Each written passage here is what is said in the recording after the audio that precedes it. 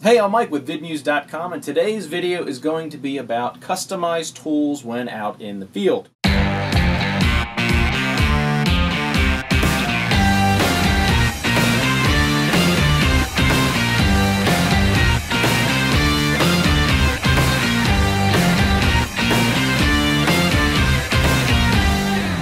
So those of you who fly drones, aerial cinematography, whether you're a hobbyist or a professional, the thing we all need to do and the thing we all have in common is LiPo batteries that need charging.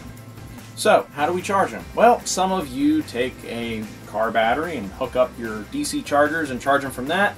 Others of us on film sets will take small generators and yes, charge them that way. And we wanted to come up with a charging solution that A, will allow for DC charging, 2, could recharge itself quickly and easily and efficiently, 3, doesn't require any gas or fuel or oil or maintenance, and 4, also has AC power. Well, we put our heads together and created the VidMuze charging station. Call it whatever you want. Well, simply it's a wooden box with two 12-volt deep cycle charge batteries inside. Now we've run those in parallel, so you get double the capacity while maintaining your 12 volts. If you ran it in series, you'd get the same capacity as one battery, but at 24 volts. So we wanted to go with 12.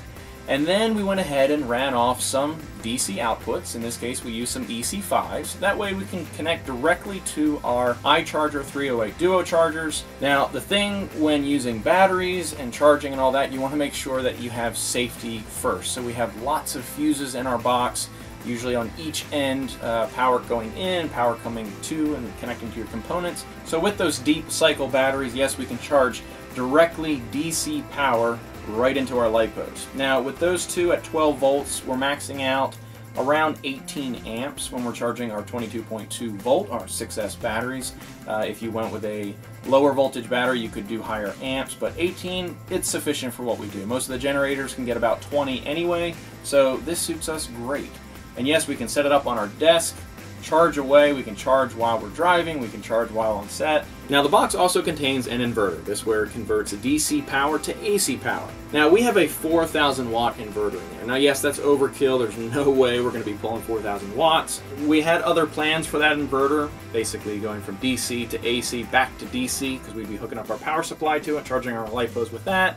So we just thought, let's just be smart, DC directly to DC and forget the conversion. So now, yes, we have that powering our DIT station, digital imaging technician station, where we can set up, we have our 4K 28-inch monitor, a Zeus monitor here. We can charge our laptops, camera batteries, anything AC related. So it works really well. So we wanted to add a couple more bells and whistles to the box, so we added, yes, an auxiliary port. So any other components we can plug right in. We have USB charging ports on there as well. But our most important accessory was a voltage meter. Now we attached a rocker switch to that voltage meter because we don't want that voltage meter running all the time. So you can go ahead and easily flip that rocker switch on and see exactly where your battery is at voltage-wise. Now the magic number for these deep cycle batteries is about 10.5 volts is the lowest you want them to go before they need to be recharged. So how do you recharge? So we've got power leads coming off our alternator, and yes, going to a circuit, a 200 amp circuit, and then that goes to a nice master kill switch where we can turn on and off easily here in the van